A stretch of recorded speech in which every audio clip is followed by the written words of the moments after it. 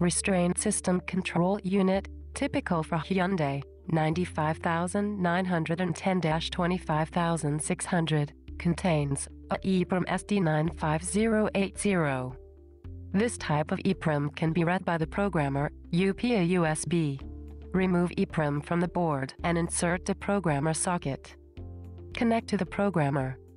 In the programmer menu, select the desired EEPROM. Choose Read option. After the reading has ended, check the memory dump. If the reading has been successful, you should see the following entry to the following addresses.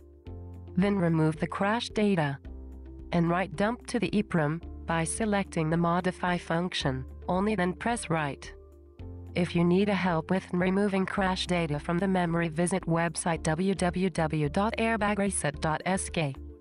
There you will get the information on how to proceed. To facilitate the work with Airbag units, we offer a script which, after the easy installation, works with the programmer upa-usb and includes the following features.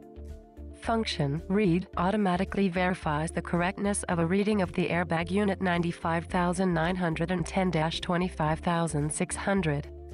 Other important function for managing the unit is deleting crash data.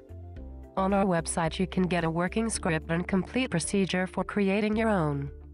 We believe that our video was of help. For different types of programmers or Airbag unit, see our other posts. Thank you.